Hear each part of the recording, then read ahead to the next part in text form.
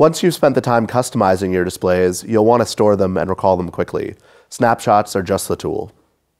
So right now, this is my basic configuration, and I want to be able to get back to this easily. So I'm going to record a snapshot. So record snapshot, which is S1, 1, enter. And that's going to store that for me so I can get back here easily. So I'm going to go ahead and customize this display a little bit.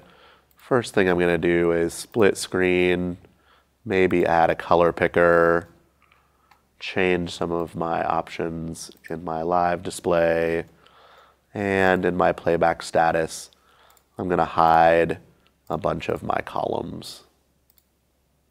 So this may be another mode that I'd like to get to often.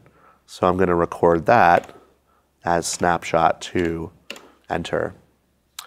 And now, anytime I want to get back to my original version, I can say snapshot 1, enter, and it'll restore that view exactly as I had it when I recorded it.